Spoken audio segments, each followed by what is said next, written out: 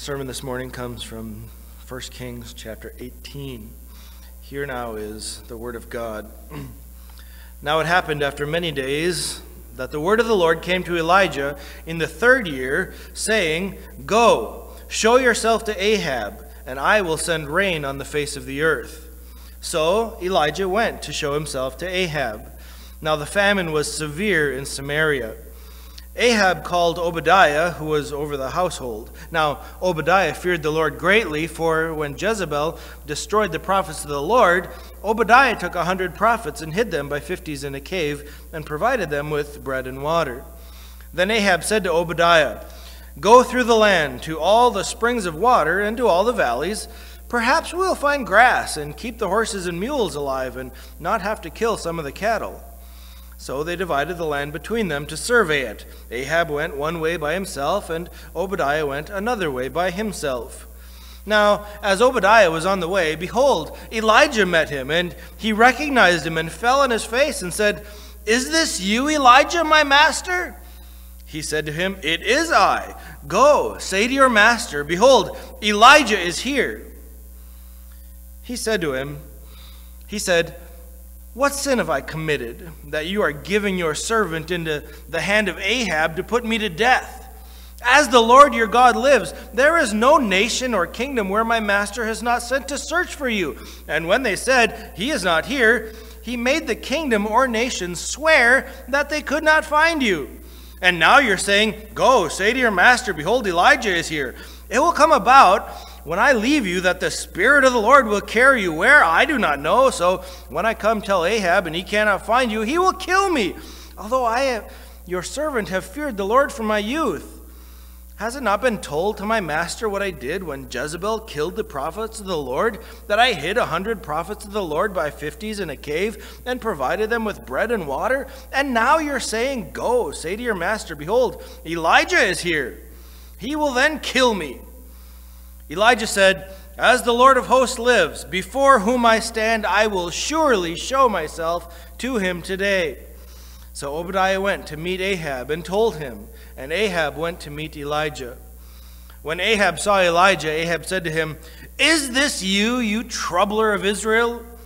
He said, I have not troubled Israel, but you and your father's house have, because you have forsaken the commandments of the Lord, and you have followed the Baals. Now then, send and gather to me all Israel at Mount Carmel, together with 450 prophets of Baal and 400 prophets of the Asherah, who eat at Jezebel's table. This is the word of God.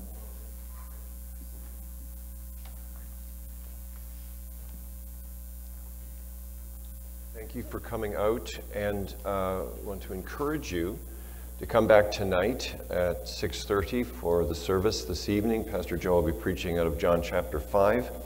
We thank God for that privilege to hear the word preached.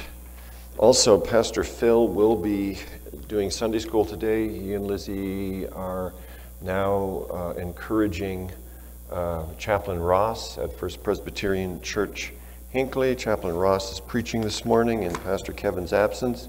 So we want to pray for Chaplain Ross. We are very thankful for the Word of God, which guides us even in strange moments like these, and we can take heart and be encouraged. Our passage today is a delightful one. The Old Testament narrative is just that, delightful. It is used by the person of the Holy Spirit to encourage the people of God in all eras. Listen to this quote by Francis Schaeffer. This is one of my favorite books, How Should We Then Live? Francis Schaeffer would be considered preacher, teacher, one with a keen understanding of the times. I remember reading this book before becoming a Christian. It drove me to the Word of God, which drove me to Christ. This is a work that has also touched many, many other Christians, no doubt. This is what he wrote. Rome was cruel, Schaeffer says, And its cruelty can perhaps be best pictured by the events which took place in the arena in Rome itself. People seated above the arena floor watched gladiator contests and Christians thrown to the beasts. Let us not forget why the Christians were killed. They were not killed because they worshiped Jesus. Nobody cared who worshiped whom, so long as the worshiper did not disrupt the unity of the state, centered in the formal worship of Caesar. The reason the Christians were killed is because they were rebels. This was especially so after their growing rejection by the Jewish synagogues lost for them the immunity granted to the Jews since Julius Caesar's time. They would be rebellious because of two reasons. They worshiped Jesus as God, and they worshiped the infinite personal God only. And it was that word only that got them into trouble. Hence, they were viewed as rebels. Now, in this context, we must understand that our culture, which is Greco-Roman in nature as well, sees you, it sees me, it sees all Christians as rebels because we believe in the Word of God. We believe that there is only one God. We believe in Jesus Christ, who is the King of glory. And we want the whole world to know him. We do not obey unrighteousness. That's why we are viewed in the modern era as rebels. Think about it. I have read articles and heard conversations on radio indicating that Christians are responsible for all of the troubles against various and sundry minority groups. We are responsible for violence. We're the problem. We, because of our narrow-mindedness, bring havoc. We're the ones who restrict other religions. So we are viewed by many in this culture as the enemy. But take heart, because this delightful piece of Old Testament narrative can help us live well in a time when the Greco-Roman world hates us. How should we then live as followers of Christ in 2016 and following? How should we then live when the culture around us sees us as rebels, as troublers? This text here helps us. What we're going to do is we're going to look at the three main characters. There are four, actually. But we're going to look at three characters here, and we're going to determine, okay, who is this troubler of Israel anyway? Who's the real troubler here? And then we're going to apply this discovery to our age. So, let's pray. Heavenly Father, in the name of Jesus, help us to live well in a world that is troubled by the gospel, is troubled by the name of Jesus, is troubled by truth. Indeed, and in many parts of the world, and increasingly in this one, we are viewed as an enemy. Help us to live above this and beyond this by the power of the Holy Spirit. May our lives be filled with joy. Take the lessons from this text and impress them upon us, and may our smile increase to the glory of Jesus. In the name of the Father, and the Son, and the Holy Spirit. Amen. And once again, Old Testament narrative is extremely helpful for the church, and particularly in times like these. We don't look at the Old Testament as a place where we go if we want good illustrations. or just fun stories. No, this is the Word of God. We go here so we can learn, so we can live. Think about recent history, people being murdered in Nice, France, and police murdered here in the United States, and strange accounts of persecutions worldwide. Believers face difficult times. People around us are having trouble. We're assaulted. There is one statistic that I discovered in reading this week that struck me. David Barrett, in the Annual Statistical Table on Global Missions in 1996, indicated this stat. Now, there are other statistics out there. This is a higher one. He writes, the Annual Statistical Table estimates that there have been as many as 200,000 Christian martyrs every year since 1970. 200,000 Christian martyrs every year since 1970. That's what I call a problem. And yet we hear very little about that. Why? In the main, because we are troublers to many. Now, in difficult time, the ungodly culture often looks at Christians as the problem, as we've said. But this doesn't make any sense. If we look at it carefully, it doesn't make sense. So we're the problem? But let it be as such, and we will proceed in the name of Jesus and learn from his text how to live.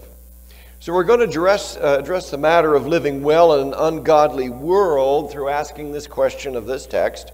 And this is one way to approach narrative. Know that there are characters in the narrative who have something to say, and God has a divine comment, at least one in every section of the text, that he wants us to know.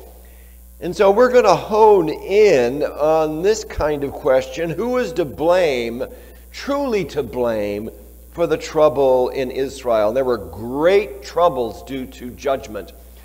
There was much trouble in the land. And you can go back to chapter 17, verse 1. Now Elijah the Tishbite of Tishbe in Gilead said to Ahab, as the Lord of Israel lives, before whom I stand, there shall be neither dew nor rain these years except by my word. And the word of the Lord came to him. Depart from there and turn eastward and hide thyself by the brook of Cherith, which is east of the Jordan. Now, here you see the providence of God, and here you see the lack of rain brought by the judgment of God. Why? Because of paganism. People like Ahab and Jezebel bringing in ungodliness to the nation of Israel. So today we're going to identify the authentic troubler, and we will apply what we learn to our lives in this modern era. Who's the real troubler? The text sets this up for us. We might be able to gather information straight away, but look, who is the real troubler, and how does that apply in the modern era? Who was this troubler? Turn, if you will, to 1 Kings 18. Obadiah is the first one on the agenda. There are many scholars who look at him and say, this guy was just a big compromiser. Talk about a troubler. Well, let's read. After many days, the word of the Lord came to Elijah in the 3rd year, saying, Go show yourself to Ahab, and I will send rain upon the earth. So Elijah went to show himself to Ahab. Now the famine was severe in Samaria, and Ahab called Obadiah, who was over the household, and he was a civil servant and a very trusted one. Now Obadiah feared the Lord greatly. There's the statement that refutes all those who say that Obadiah was a wretch, or all wretches, but that he was somebody who compromised over and over again, and that just simply isn't true. He was a man who greatly feared God. Then it says, Obadiah, and when Jezebel cut off the prophets of the Lord. In other words, when the believers fall into disfavor, the ungodly go after them. And Jezebel, who was a pagan, went after the prophets. She went right after the seminary. She went to the people who would preach and teach and nailed them, killing them. She didn't hold anything back. She wanted to take them out. And what did Obadiah do? Did he cringe in a corner? If you want me, say, what did Obadiah say? If you're looking for me, I'll be shaking in the corner. No. What did he do? I love this in Obadiah. Obadiah took 100 prophets and hid them by the 50s in a cave and fed them with bread and water.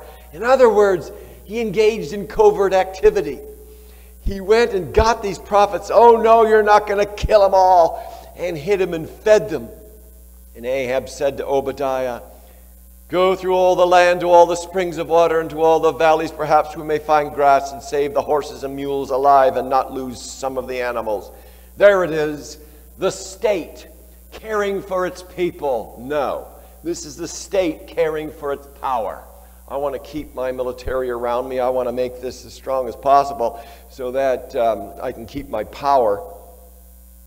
So Ahab is a man of power, doesn't care about the people. So they divided the land between them and passed through it. Ahab went one direction by himself, and Obadiah went in another direction by himself. Although Ahab was wicked, Obadiah was a loyal servant. He feared God.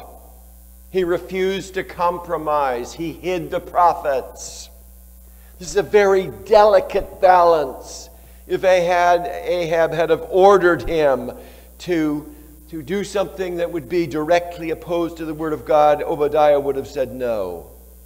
He was willing to risk his own life. Further on in verses 7 through 16, you see how when Elijah said, okay, as Obadiah was on his way, verse 7, behold, Elijah met him, and Obadiah recognized him and fell on his face and said, it is you, my Lord Elijah. What respect Obadiah had. And he answered him, it is I. Go tell your Lord, behold, Elijah is here. And the text picks up as read by Pastor Joe. Obadiah essentially says, are you kidding? Here's where the fear comes out. Are you kidding me? I know what's going to happen. I'm going to tell Ahab, and then the Holy Spirit is going to take you away to some other place. Ahab's going to say, oh yeah? And then he's going to kill me. Well, who wouldn't be afraid in this kind of a context? Facing down a guy like Ahab with this nasty wife, Jezebel? What a duo. And he's in the court. He loves God. Of course there's going to be some fear, but Elijah, very much like Elijah, sends him on his way. Don't worry about it. I'm going to deal with Ahab. You just go and do what you're told to do. And this is a test, and he ultimately follows through. So Obadiah is a man of God with fears like all of us. And ultimately, he obeys and does the will of God spoken through Elijah. Pastor Joe brought something up this week that is very important, and that is you couldn't have Elijah where Obadiah was, and you couldn't have Obadiah where Elijah was. God is the God of providence. He puts people where he wants them. Can you imagine Elijah working for Ahab? That would not be a good working situation. Good morning, troubler. Good morning, troubler. How's life with you? It would be war. But God put Obadiah exactly where he wanted him so that Obadiah would be used by God, gifts and all, to bring the Lord honor and to benefit the people of God. Look at the providence of God. He put Obadiah there to save 100 prophets from the evil chewing machine of Ahab and Jezebel. So Obadiah is not the troubler of Israel. No, sir. He's not the rebel. He's not the one in open rebellion against God Who else might be on the agenda? How about Elijah? After all, Ahab called him a troubler. And in a sense, from Ahab's point of view and the culture around Ahab, those who supported him, yes, Elijah was a troubler. Elijah was not someone to be handled lightly. He was someone who stood his ground. Again, note what Elijah does to Obadiah in verse 8. Go tell your Lord, behold, Elijah is here. He wants Obadiah to make this public statement so that God might be honored. And Obadiah wrestles with it, and then Elijah says in verse 14, and now you say, go tell your Lord, behold, Elijah is here, and he'll kill me. And Elijah said, as the Lord of hosts lives, before whom I stand, I will surely show myself to him today. So Obadiah went to meet Ahab and told him, and Ahab went to meet Elijah. Elijah is a man of God. And he helps Obadiah fulfill the word. And then in verse 17, when Ahab saw Elijah, Ahab said to him, it is you, you troubler of Israel. Is that you? Of course it's Elijah. So is Ahab right? Is the culture right when it points at Christians and, oh yes, Christians can say and do dumb things? But that's not the majority issue. The majority issue is this. Christians will receive the blast from the culture, and more often than not, it makes no sense. Christians are viewed as the enemy, and very often for no reason at all other than that we're in the way of the agenda of the culture. And Elijah is called troubler by Ahab. He accuses Elijah of treason. Why? Because Elijah speaks for God, and Elijah brought the message of the trouble to Israel. Famine. This is no rain. No rain. So, Jezebel went after the prophets because she and Ahab hated the truth. And Ahab sent out to the nations to find the public enemy. Number one, Elijah. Do you have him? No. Swear an oath that you don't. He wanted this guy. Verse 10 tells us how much Ahab wanted Elijah. As the Lord your God lives, there is no nation or kingdom where my Lord has not sent to seek you. And when they would say he's not here, he would take an oath of the kingdom or nation that they had not found you. How serious was Ahab about Elijah being the enemy of the state? And he went after him. Elijah is just speaking the word of God. He is not the troubler. I think too often we hear this from the culture. You're the problem, you're the problem, you're the problem. So we stop speaking. So we mold ourselves to the culture. Oh yes, we're to blame, all right. I'm not saying we don't say some people who claim to be Christians are out there doing everything right. Of course they say ridiculous things. I can think of many examples. But overall, Christians worldwide are not the trouble. Not at all. Elijah spoke the word of God, and he's not the troubler. Obadiah is not the troubler. Some scholars say Obadiah was a problem. Some even say Elijah was just too bold. He should have tempered his message. Well, maybe he should have been more seeker-oriented. Elijah was just bold, just telling the truth. That's it. Ahab called him a troubler because he's in the way of the system. You're just a problem with our government policy. So, stop it. Well, as you know, the real troubler is Ahab. The real troubler is the ungodly culture. Look at Ahab in verse 18. Ahab has, already in the text, demonstrated a desire to maintain his power. He wants his horses. He wants horses and mules alive. He wants his power to be in his hand, and there's no passion here for his people. Oh, the poor people, let's help them. Oh no, what about my horses and mules? And we see faithful Obadiah helping out. Ahab goes to him. He's a faithful servant. He's helping out. He does what is right. And Elijah confronts Ahab for many, many reasons. But the main one is contained in verse 18. I have not troubled Israel, but you have, and your father's host, because you have abandoned the commandments of the Lord and followed the Baals. That's it. That's why he is the troubler. He rightly identifies Ahab as the troubler of Israel. Ahab has abandoned the word of God and has put his trust in Baal. And by the way, Baal is the god of rain. Isn't that ironic? I'm putting my trust in Baal, who's the god of rain. Well, it's not raining. God is the God of the universe. He's the one who is responsible for the weather. By the way, there's some folks now in the climate change group who are really concerned because now it's not global warming anymore, it's global cooling. Wouldn't that be a cycle? Hot, cold, hot, cold. Oh well. God is the one who is in control of the climate, not Baal.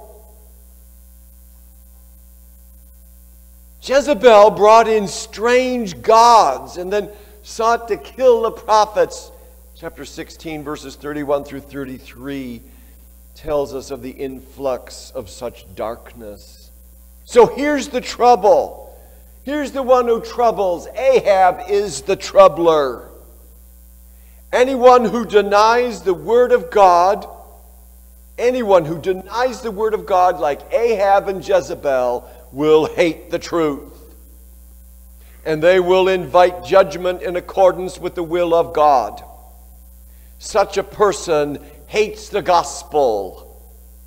And that person is the real troublemaker.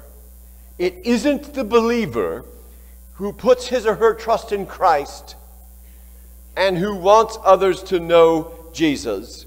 That person is not the troubler. Ahab and people like him, they represent troublers. They trouble nations. When leaders declare against God, when they go against the word of God, they are the troublers, not the church. The authentic church, I should say. Now in the New Testament, the world saw Jesus as a troublemaker. Look at Luke 23. Look at Luke 23. We're tending toward our application now. We've identified who is the real troubler of Israel. The state. It was Ahab and Jezebel. The godless state. It's the culture of wickedness. It is the world system. That's the troubler. No one else. It wasn't Obadiah. He's just a faithful civil servant who loved God. Not as bold or courageous at this point as Elijah. Elijah, as we'll see soon, also has his day of trembling. But Obadiah, overall, a man of God, struggled with fear, helped by Elijah. He's not the troubler. Elijah, blamed by the state, called a troubler. No way. He just brought the word of God. And in Luke chapter 23, look at this. Here we see the picture of Christ, verses 1 through 5. When the whole company of them arose, and this is Jesus just after coming before the council, and brought him before Pilate, And they began to accuse him, saying, "We found this man misleading our nation and forbidding us to give tribute to Caesar." There's Caesar for you. "And saying that he himself is Christ, a king." And Pilate asked him, "Are you the king of the Jews?" And he answered him, "You have said so." Very simple. You've said so. Very strong, very determined. Then Pilate said to the chief priests and the crowds, "I find no guilt in this man." But they were urgent, saying, "He stirs up the people, teaching throughout all Judea, from Galilee even to this place." He's a troublemaker.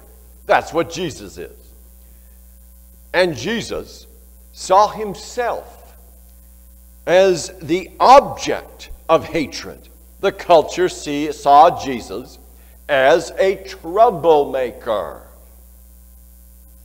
Pilate didn't see it, but the enculturated Jews did. They saw him, the religious leaders, the godless religious leaders, they saw him as a troubler. And Jesus saw himself as one hated. Look, if you will, at John chapter 15. Note, John 15. Great passage. Jesus says in verse 18, "If the world hates you, know that it hated me before it hated you."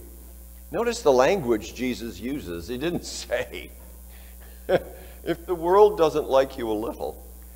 No, he said, if the world hates you, world system that is, the place where wickedness is exalted, know that it has hated me before it hated you. If you are of the world, in other words, a compromiser, the world would love you as its own, but because you are not of the world, but I chose you out of the world, therefore the world hates you. Now, any denomination that decides and suddenly discovers that a certain sin is okay today, that is ungodliness. And it's not to be tolerated. When certain denominations go after darkness, and you as a believer and myself, as we say, no, we can't go there, guess what the culture is going to say? That church now believes in things that were once viewed as wicked, but you people are just sticks in the mud. And you deserve to be treated with the full force of the law. You people, imagine denying individuals their own bathroom. How dreadful. How dreadful. You people who deny other folks to marry, even though they're same sex, you are the problem in this culture. You breed the violence. Jesus saw himself as one who was hated, and he warned the disciples, you're going to be hated too. Acts chapter 24, verse 5. Note, Acts 24. Here is a passage. This is Paul brought before Felix at Caesarea. Verse 5. We'll start at verse 1. And after 5 days, the high priest Ananias, remember him, came down with some elders and a spokesman, one Tertullus. And they laid before the governor their case against Paul. And when he had been summoned, Tertullus began to accuse him, saying, "Since through you we enjoy much peace, and since by your foresight, most excellent Felix," I guess Felix had very clean sandals that day, "reforms are being made for this nation in every way and everywhere. We accept this with all gratitude. But to detain you no further, I beg you in your kindness to hear us briefly, for we have found this man a plague." There you are. If you are if you are a believer with passion, very often you'll be viewed as a plague. Maybe we should have that as an award in the new Awana. You won your plague button. And we are. To the world, we're a plague. One who stirs up riots among all the Jews throughout the world and is a ringleader of the sect of the Nazarenes. He even tried to profane the temple, but we seized him. By examining him yourself, you'll be able to find out from him about everything of which we accuse him. Why? Because Paul would tell the truth. What's the issue? He tells the truth about Jesus. That's why he is public enemy number one. So, who is the real troubler? It's Ahab. And he sees Elijah, and he would have seen Obadiah as such, and maybe he did after that incident. But the real troubler was Ahab himself. And this world is filled with troublers. And they see Jesus as the problem. They see the people of God as the problem. When we're not, when we serve Christ and love Jesus, we aren't. Here are some things to consider in this. Ahab is the real troubler. He represents the state. Along with Jezebel, in the modern era, the same kind of attitude.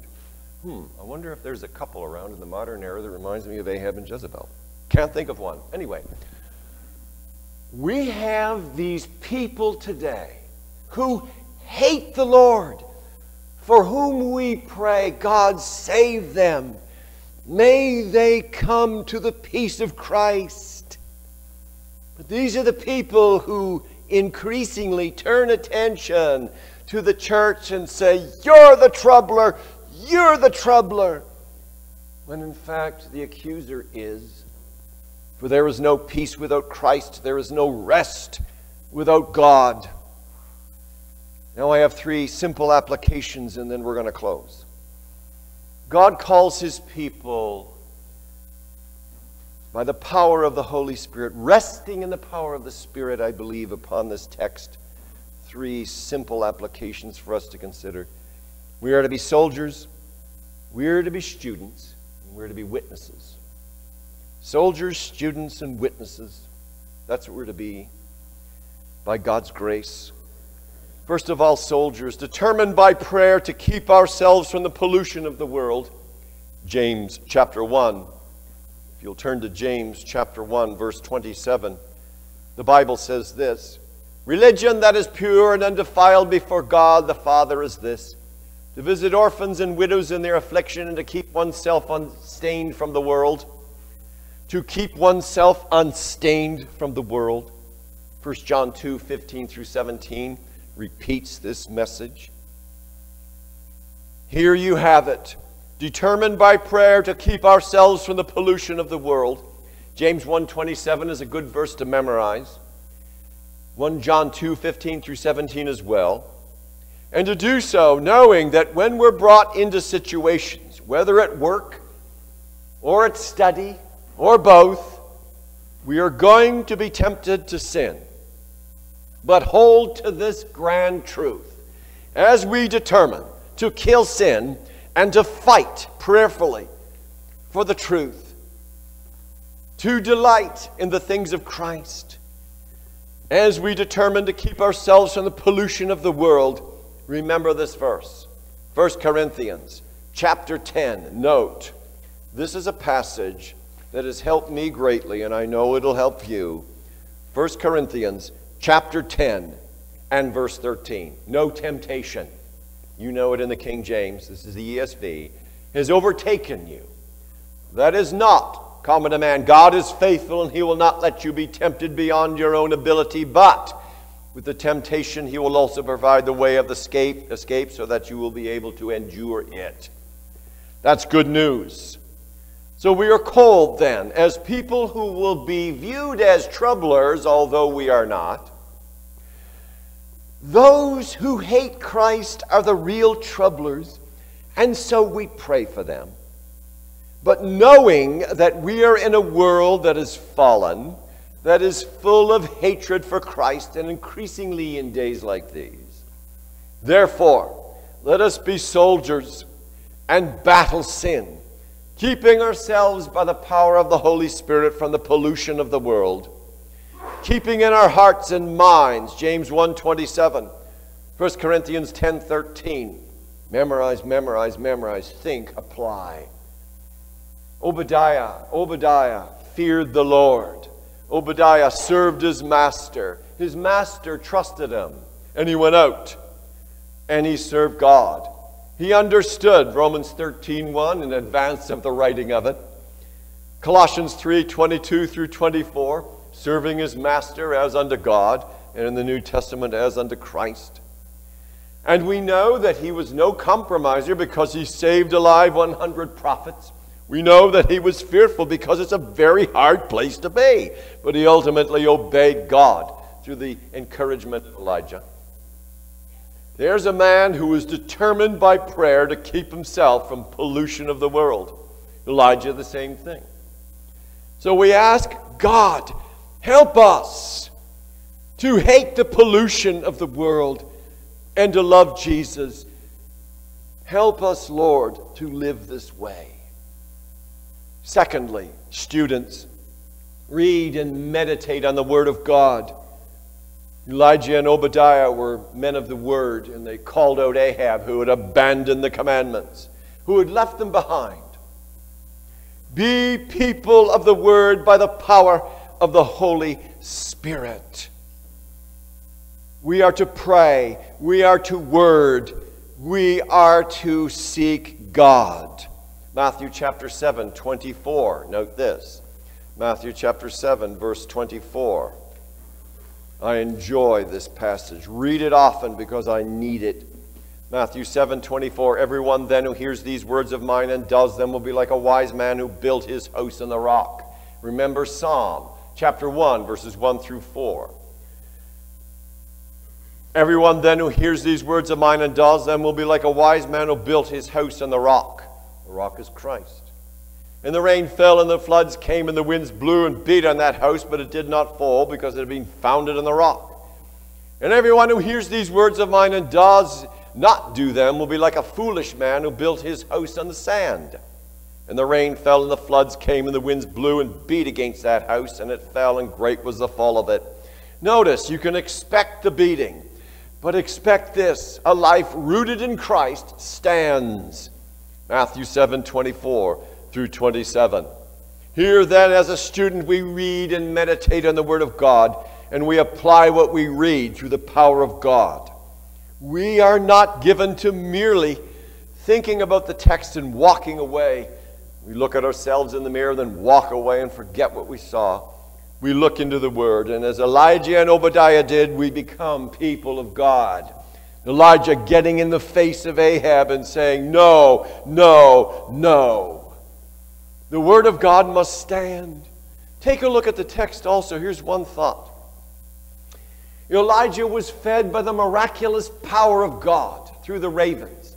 100 prophets were saved simply by God moving in the heart of Obadiah, who took them in 50s and hid them in caves and fed them with bread and water. You see, God uses, on occasion, miraculous means, but more often than that, He uses the ordinary means of grace. Many churches in our land are saying, we want to expect a miracle. We want to expect a miracle every single day, every single moment. Get a life. Expect God to be God, and in the ordinary means of grace. To disregard that is to disregard God. When He moves in a miraculous way, that is wonderful. But every day He moves in the ordinary means, and He gets the job done. I don't expect every day, expect a miracle. Send in your money. I'll send you a prayer cloth and you can stick it on your head. Nonsense. Expect God to be God. Whatever way He wants to move, miraculous, the ordinary means, it's grace. Think about what happened to Gordon. Sitting in his car, steam all over the place. Ordinary means of grace. Do you need some help? Yes, I can help you. Turn on the heater. Go 55. I'll get you water. And a man comes to church and shares that. That's the ordinary means of grace. Isn't that delightful? When someone goes to hospital and there's a doctor there who knows what's going on and says, hey, look, you don't have this, you've got that. And I'm going to suggest this, and you go on home. by the grace of God, that doctor has the means of seeing what's going on and passes it on. Isn't God good? The ordinary means of grace. Expect God to be God. And lastly, witness. We're not only be soldiers and students, but witnesses. Take time to bring God's word to the ungodly. Elijah did. Oh yeah, he's bold. And there are occasions when we must be as gentle as a dove, and on occasions where we must come and let it be known what God is saying.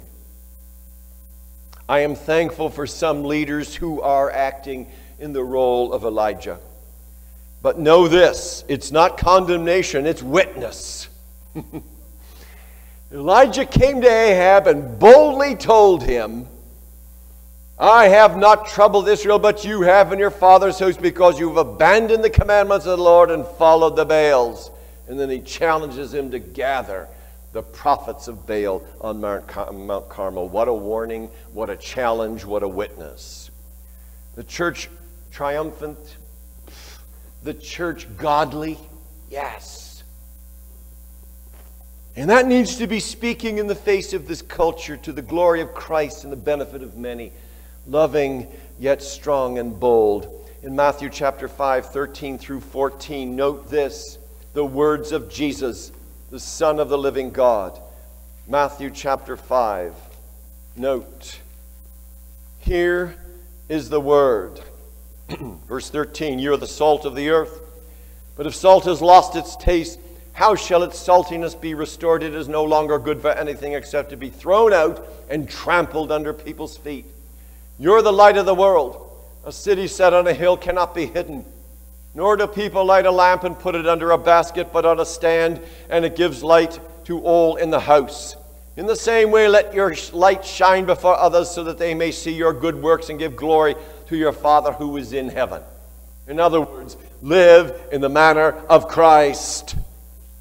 And when we do so, there will be fruit. There are some people who will flee to Christ. And there will be many who will say, you're the enemy. But we must not back off. We must bring the word of God. Elijah brought it directly to Ahab. And from that moment on, in the text, when that was recorded by the Holy Spirit, it has been a refreshing fountain to the church. Bring the word of God wherever we go. Take the name of Jesus with us. So we know who the real culprit is. It's Ahab. We know what Ahab is about. He represents statism. He represents a people who say, we don't want your gospel. You're the problem. You're the troublemaker. You believe in Jesus only. You believe in the Holy Trinity. You believe in things that are so strange, and we want nothing to do with you. In fact, you're criminals. We know that under the Greco-Roman world, many people, Christian people, died because of their faith in Christ, and it goes on today. We know this, and we must be aware to pray for our brothers and sisters and prepare our souls. But we are the light of the world that brings the word to a dead culture. Ahab's the problem. We can be the problem if we deny God and act boldly in the flesh and say ridiculous things to the world system. But for the most part, that's not the issue for the church. We must tell the truth gracefully, truthfully, and receive the beating that will most assuredly come. We are to be, by the Holy Spirit, soldiers, students, and witnesses, lifting up the name of Jesus and doing it wherever we go in the way that honors the Lord best. Not in the flesh, but in the Spirit. Realizing that God is God. He uses miraculous means and ordinary means to dispense His grace. Trust Him. It's going to be a good time. It's a time for service.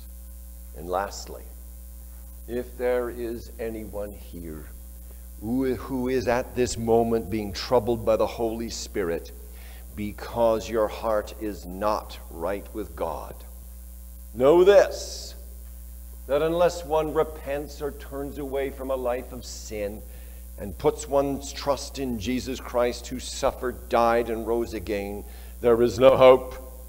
And you will go after the world. Oh, there may be conservative thinking, but in the end you'll go after the world.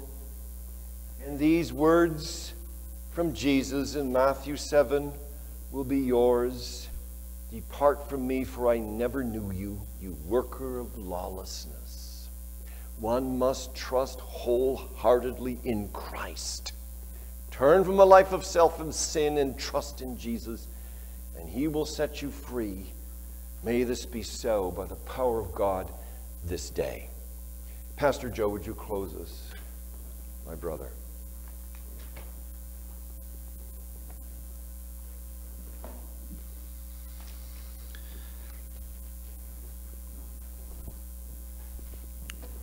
Father, thank you for the privilege of hearing your word preached. Father, we pray this morning for our brothers and sisters who are sitting under the thumb of the state, having been called the troublers, and are sitting in prisons and are sitting hungry. Some are no doubt fearful. We ask for your grace. We ask for your kindness. We ask that you would vindicate their cause and their faith. And Father, prepare us as we see the day rapidly approaching when we, because we have followed Christ, because we bend the knee to the Lord Jesus Christ alone, are increasingly viewed as troublers. So, Father, dismiss us from this place with your blessing, the blessing that you have decreed should be uttered over your people. The Lord bless you and keep you. The Lord make his face shine on you and be gracious to you. The Lord lift up his countenance